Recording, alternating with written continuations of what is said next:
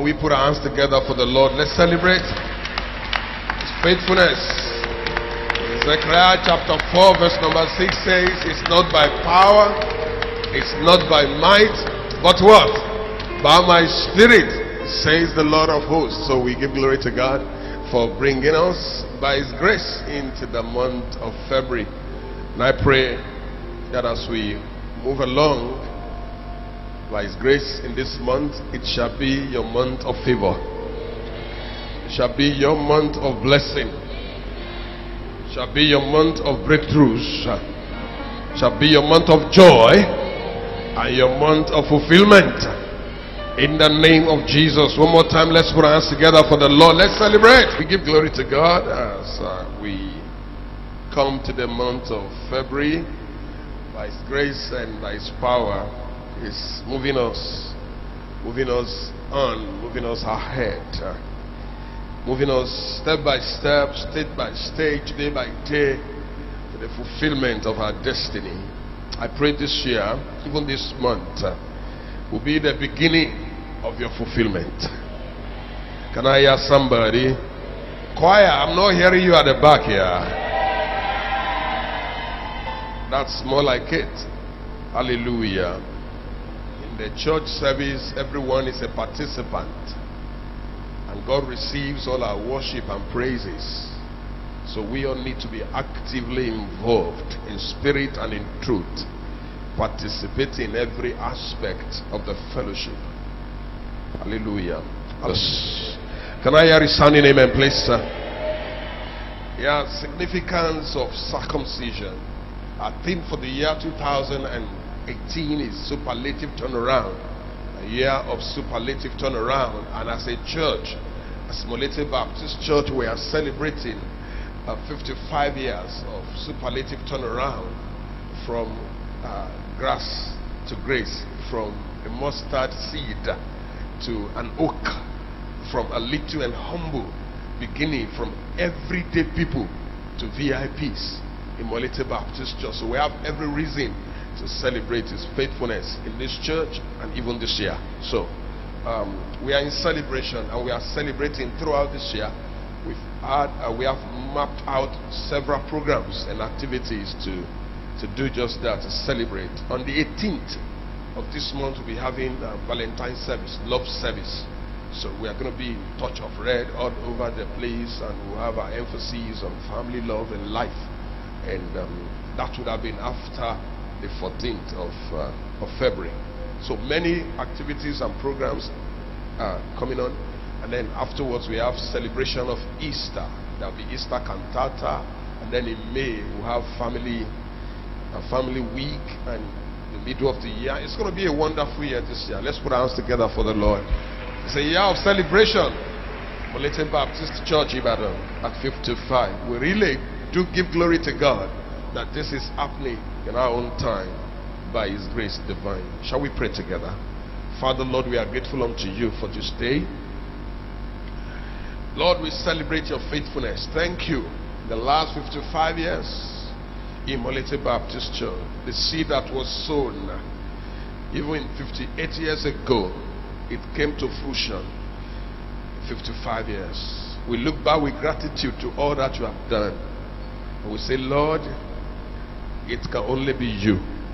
Take glory, Father, in the name of Jesus. Thank You for everyone in the house. Every man, every woman, every boy, every girl, every child. Thank You for all our daddies, all our mommies, all our grandpas in the house. Thank You, Father, Lord God Almighty, for the challenges of the weeks past, which by Your grace divine we've been able to overcome.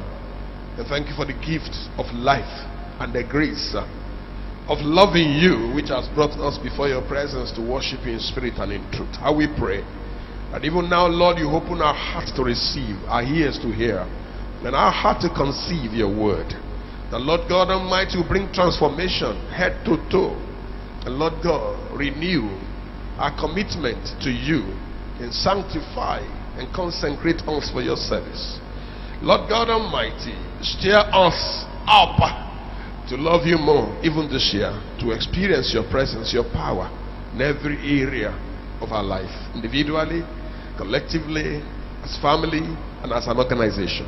Even as a living organism, your church. Do this for us this day.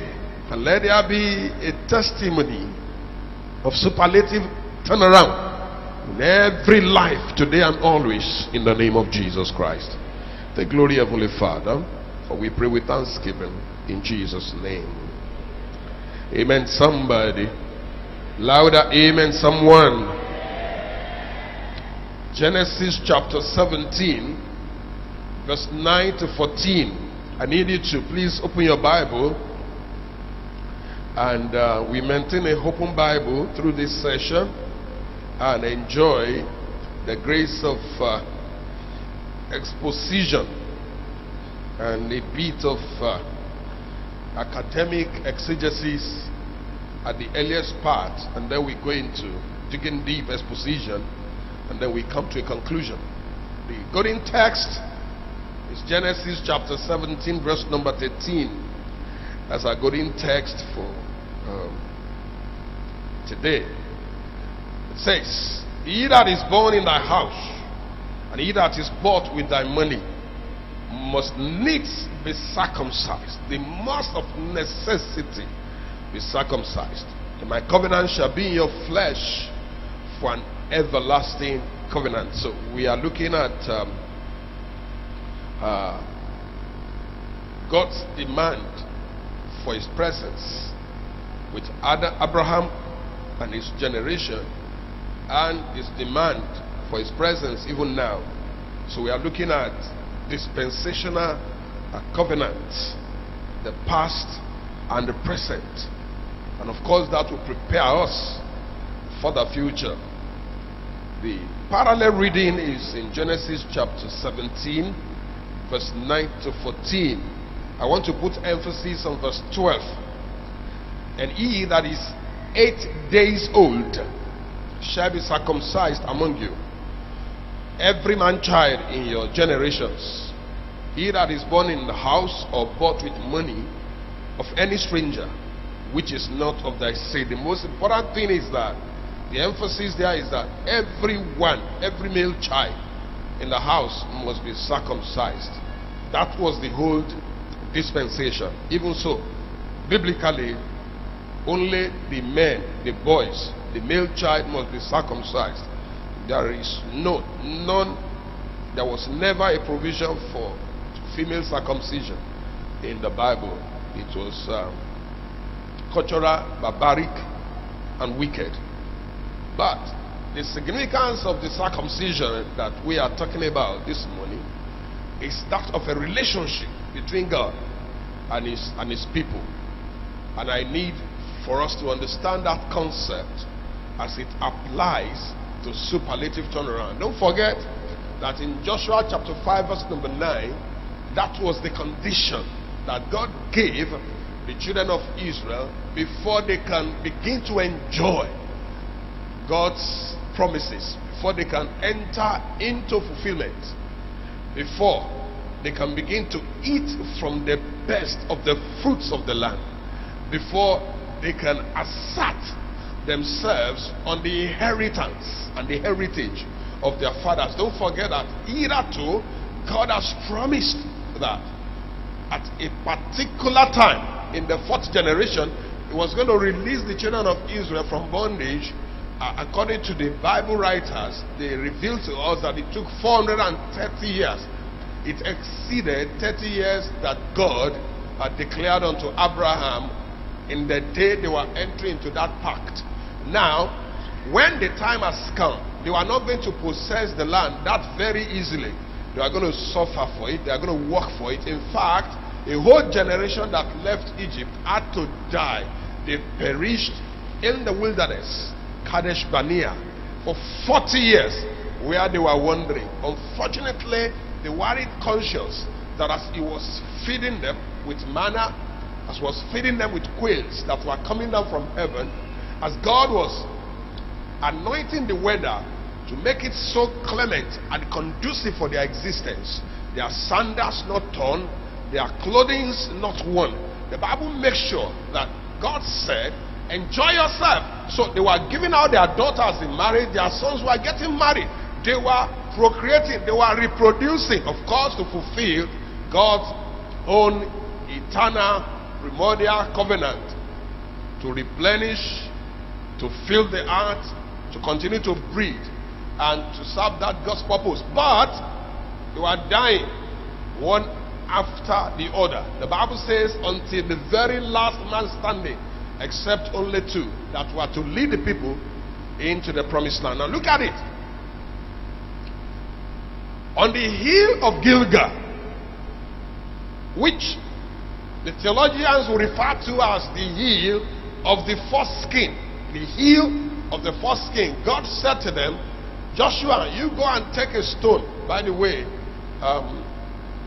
we had a hard time during the week. I gave the pastors the assignment to tell me to research into the significance of the stone. Why didn't God ask Joshua to use a knife that is made of iron? Of course, as at the time they understand the usage of iron, they have an understanding of the usage of knife, they have an understanding of the usage of some light equipment like chariots, which drives the horses. Why not iron? Why stone? They struggle with it, they didn't get it. Now, next Sunday we are going to look at why stone and why not iron. That will be the assignment. I refuse to decode it for them. I ask them to keep searching, keep looking for it. Now, circumcision became the only condition if they can enjoy, or if they will enjoy, the promise which their fathers never entered into. Many people have died. Many generations have gone. Some have been wasted. There comes a generation that must enter into their harvest, that will enter into their future. Listen very well. That will enter into their fulfillment. That which their fathers, their grandfathers, their great-grandfathers never enjoyed, a particular generation was going to enjoy it as if there was never a problem. They never suffered. As if there was never a time of servitude. Listen, as if there was never a time of enslavement. That is, a desire to put an end to nostalgic feelings of things they missed in Egypt. He doesn't want to take them back there where they will begin to lament, oh, how we wish that we were in the times past when we were in Egypt. Even though we were slaves, we were in enslavement, we were working too hard and eating little, yet we were okay. God was about to bring an end to their hunger and desire for cucumber that came from the rivers of Nile. How will God do that? God said, okay, the covenant which I entered into with Abraham, which has become the symbol of my presence throughout your lineage. Listen, these ones who are going into the promised land have not been circumcised. Therefore, they must be circumcised before they can enter into that harvest. Is somebody in the house? Hello? Is somebody in the house? What does that mean? It means a lot for us this morning. Circumcision.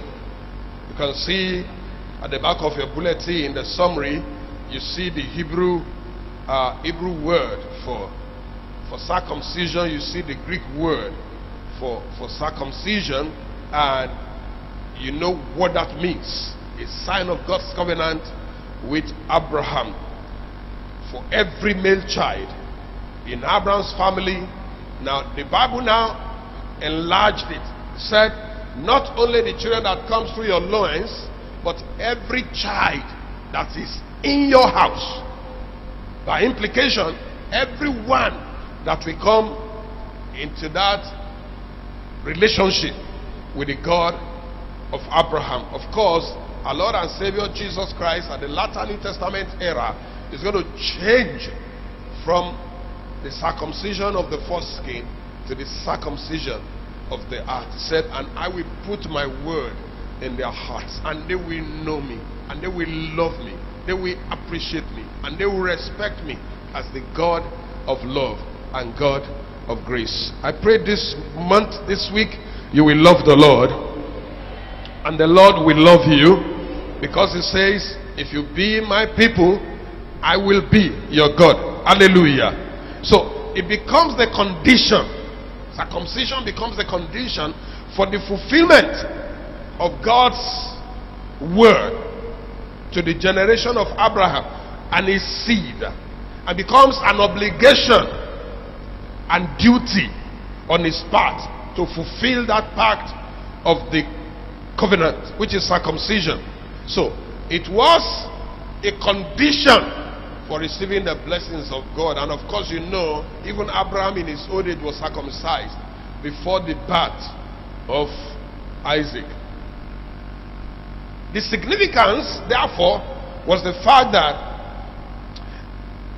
God's covenant will be in his flesh. He will feel it, he will know it, and by that sign, you understand in verse 13 of chapter 17, not just for him, but also for his descendants, for which reason God said he will establish his covenant with them, those who are born now and those that will be born in the future. In a way, it therefore becomes a sign of national identity for the seed of Abraham and for their generation. Now, in Exodus chapter 4, verse number 26, the Bible says, Pharaoh allowed the children of Israel to go, but Moses had problem with his own children, and Zipporah, his wife, had to intervene. Now he led the people out, but did not remember to circumcise his own son, and became a problem. You know, they kicked against it, and the plague of God was coming. Thank God, Zipporah came to the rescue and circumcised our sons. Now, because it's a promise for everlasting relationship with God. I pray this morning that your relationship with God will not be broken. Can I hear a resounding amen? Because God cares about our relationship with him. And that was the reason why in Gilgal, it makes it a precondition for them to enjoy the promise of yesteryears. Turn your Bibles with me to Joshua chapter 5, verse number 4. Hallelujah. Joshua 5, 4. And this is the cause why Joshua did circumcise all the people that came out of Egypt that were males, even all the men of war. They did what? They did what? Died in the wilderness by the way after they came out of Egypt. All, not even a single exception, except for Joshua and for Caleb. Therefore, God intended that a new order of people, a new generation that will love and serve him. And even in the Mosaic law, circumcision was equally integrated. Bible says in John 7:22, Moses therefore gave unto you circumcision, not because it is of Moses, but of the fathers. And ye on the Sabbath day circumcise a man. Now, it becomes a part of their life. Now let's begin to bring it up. Since we now have understanding of what circumcision is. By the way, the neighboring countries that surrounded Israel don't circumcise. And even now, you know, it has become a product of culture. However, God makes this a condition for enjoying him. In the Old Testament, two things: circumcision, Passover. None of the two was practiced by the children of Israel in Kadesh Barnea for 40 years. Now we will see from next week how by entering into the circumcision, that covenant, they began to observe the Passover, because everything has changed. guess what they began to experience? Superlative turnaround. Hallelujah. Hallelujah, somebody. And that is what you will experience this year. I cannot hear that. This year you will experience superlative turnaround. In the name of the resurrected Jesus. Now, it did not restrict the covenant to the seed of Abraham, but to everyone in their generation. Now, but physical circumcision was going to cease at a later time. And that is why the heathen nations were referred to as uncircumcised nations or uncircumcised countries. The most interesting of all of it was Goliath of Gath. How many of us remembered Goliath of Gath? If you remember Goliath, say yes. Yes. So who killed Goliath? Hello? Are you here? Who killed Goliath? Alright, at the time when David killed Goliath, who was the king in Israel? Hello? Oh, you know Bible. Put your hands together for yourself. You know the Bible. Clap your hands now. Alright. Now, the word that David used for Goliath, he said, I will feed your bodies to the birds of the air, you uncircumcised Philistine.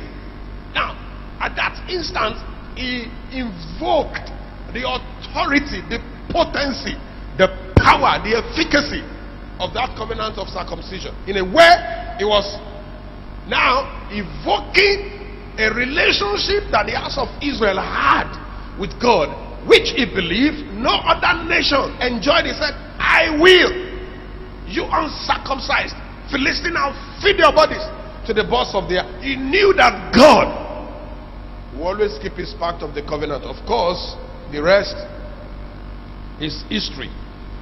The rest is story.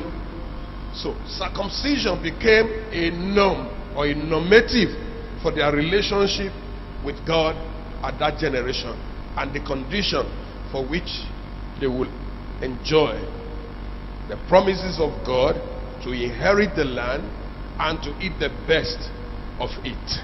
This year, in the name of Jesus, as the Lord liveth, you will eat the best of this country. It does not matter what is happening around us. We don't really have any news. Nowadays, the news we have is that of the herdsmen, killing, and politicians doing their gymnastics all over through open letters, closed letters, and flying letters. It does not matter. What matters is that this year you will experience superlative turnaround. In the name of the resurrected Jesus, because we have a God. We have a God. We have a Father. We have a God who is mighty and great, who is Jehovah Jireh, the great provider. This year the Lord will provide for you. He will provide for your household. In the name of Jesus. Now, the New Testament now changed the term of circumcision. Not again as of the circumcision of the foreskin, or as circumcision of the foreskin as a legitimacy for identity. No, he changed it to the circumcision of our hearts. In essence, the New Testament dispensation seeks a relationship that is born out of a conscious confession of faith and conscious determination to have a relationship with God. I-thou relationship. That each and every one of us, we choose Jesus. Each and everyone will accept Jesus. Each and everyone will receive Jesus. Each and everyone will be determined to make him our Lord, our Savior, our Redeemer, and our Master, and our God, and our all in all. And the discourse between the woman of Samaria and Jesus sufficed. The woman was agitated about the well. She said, this well is a well bequeathed to us by our fathers. This is the well of Jacob, and we have been drinking from the fountain of this well over the years and generations. Jesus said, very well, I know that. You have a good sense of history. You are fantastic. I clap for you. He said, but you see, there is another well outside of this. The well of life.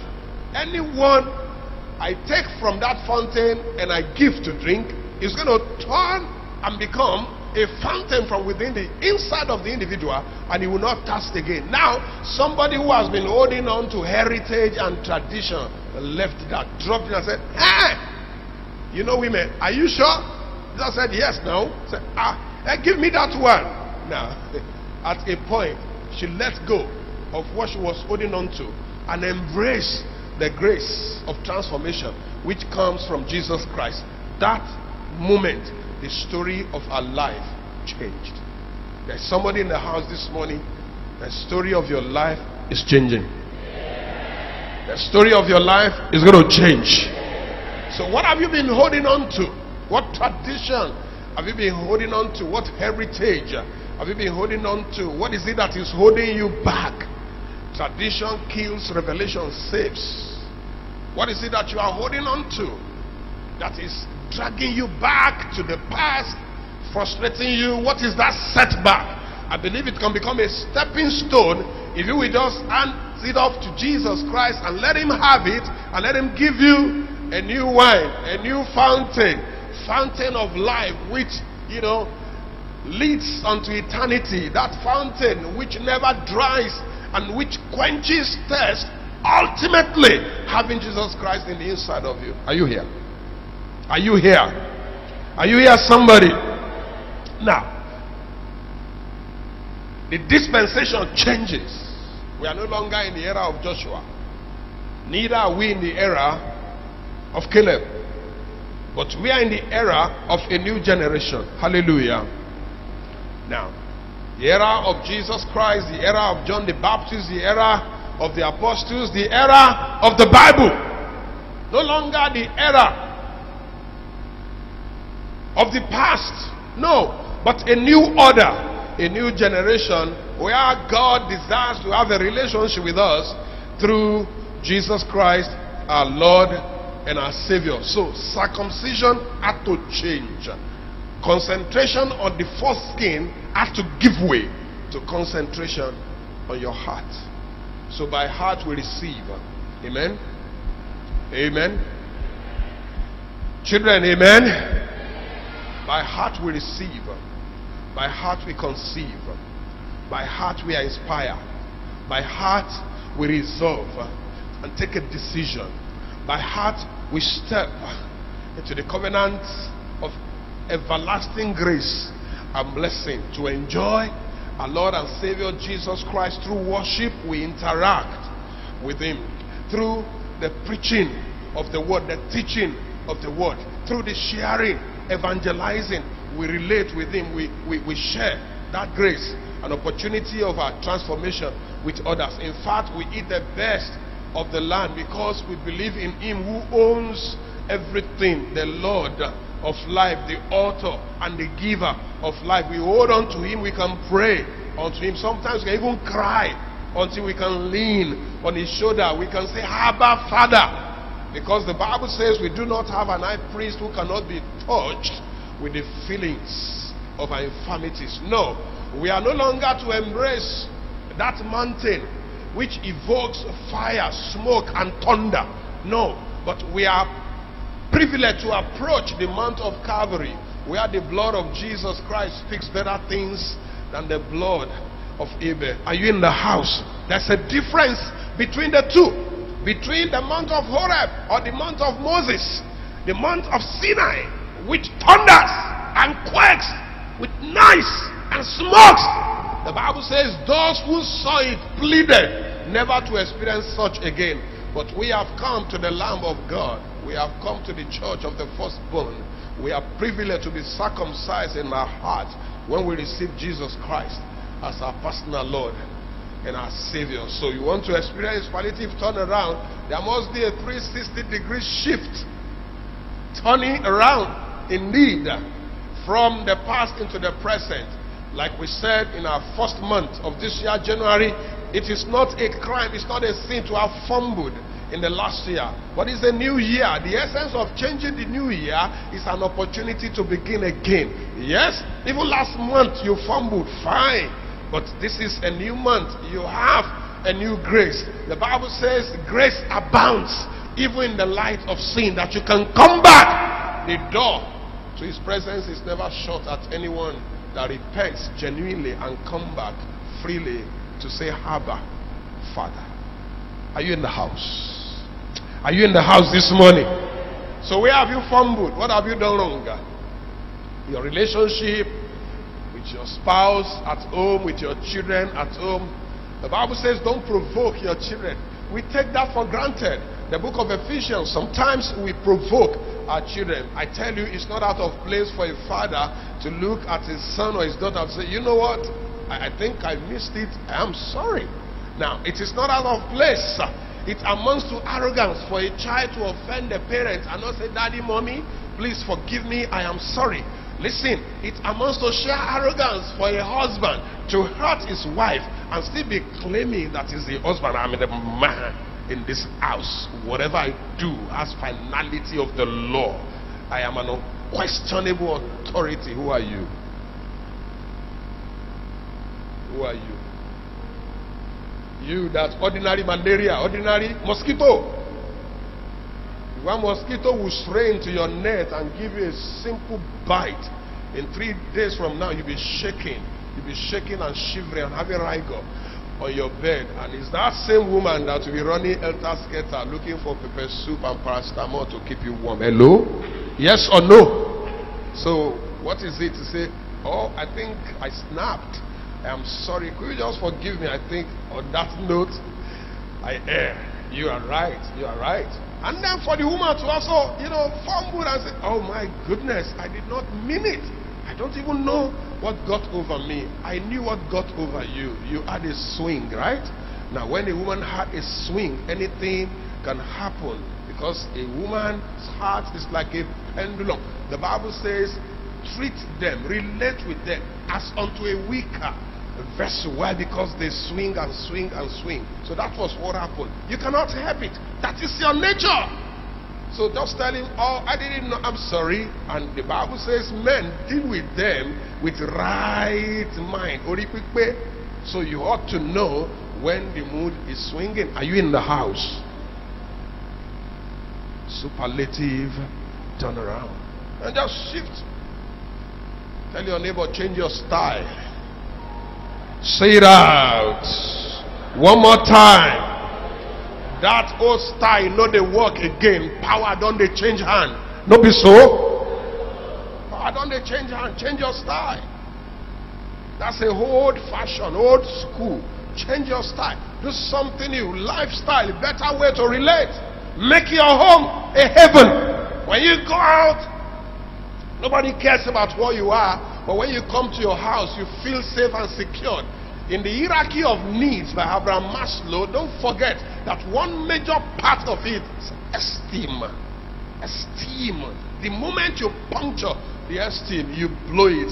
Your daughter finished dressing for church on Sunday morning and come knocking on your door and say, Daddy, how do I look?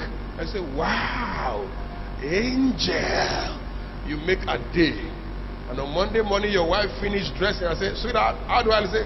My goodness, you look so terrible. That did you say her? Haven't you seen that before? Heard that before? What is this? What did you put on your head, woman? See, this is color out. You finish the woman for the whole week. Change your superlative turnaround. The essence of circumcision is that we will have a relationship with God and translate that relationship into one another, to each other. Therefore, you become my brother, become my sister. Even your spouse is your brother. Why not? Abraham took his wife Sarah to Egypt, and the Bible says they desired her. What a pretty woman. And they asked him, hey, young man, is this your sister or your wife? What did he say? What did he say? I was afraid of his life. And he put himself in trouble. She's my sister. By the way, is she not a sister? Those times they married their sisters. Unbelievable. But that was the history. Hallelujah. Hallelujah. You need a change of heart. Circumcise your heart. Excise your heart with hot iron. Let the Spirit of Christ dwell in you richly, that you may understand the height, the depth, the length, the breadth. That's what Ephesians says of the love of God. And you can apply into your life and live a life of fulfillment and be a better person. This is the threshing floor. This is the vine press. This is the right place to do just that. And I pray that the spirit of circumcision will possess you this morning. The Spirit of Christ will enter into you, and you will open up your heart unto the Lord and receive His grace of blessing, and be purified and be purged and be sanctified and be consecrated and be set apart as a vessel of honor in a large house. Yes, there will be hundreds of thousands of people that you relate with every day, everywhere, but you are different. Hallelujah. Superlative turnaround. Close your eyes with me and give thanks to God. Go and read the rest and meditate on it. Ask the Lord for His grace to be a sanctified and consecrated person, to serve His divine purpose.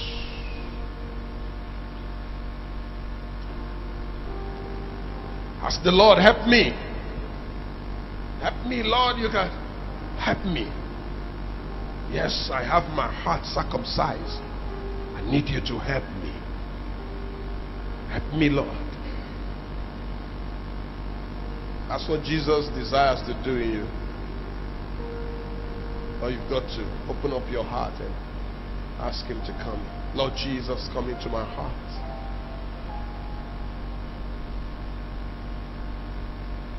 Let's sing that song together. Into my heart we go. Into my heart. Everybody. Into my heart. Come into my heart. Softly. Lord Jesus, come in today. Come in to stay. To stay. Come in to my heart, Lord Jesus. Ask the Lord this morning to come into your heart. Ask Him to come. He says, behold, I stand at the door and knock. Listen, the children of Israel cannot possess the land. They can't take it over. They cannot enjoy anything there. They must first of all meet the condition of circumcision. There is a law that God has laid in store for us, but we have to come into a relationship. This is the day of salvation. In Joel chapter 3, the Bible says, multitude, multitude in the valley of decision. The day of the Lord is at hand in the valley of decision. This is that day. Just ask the Lord. This is a new season, a new month. Things must be different. Someone will say, I am myself, I hold myself. You don't hold nothing. You are God's property. You are very special to Him, and He cares about you. You can make amends and make things right. The Bible says everything Abraham does was imputed unto righteousness, because he trusts God explicitly. He never hold back anything from God.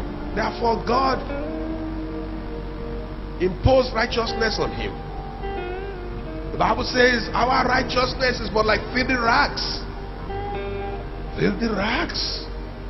Why don't you ask the Lord this morning, break through me, break me through, pass through, pass me not, O gentle Savior. Yeah, my humble bride. Why on others you are calling? Why thou art called. Do not pass me by. Do not pass me by. Savior, Savior, Savior. Hear my humble cry.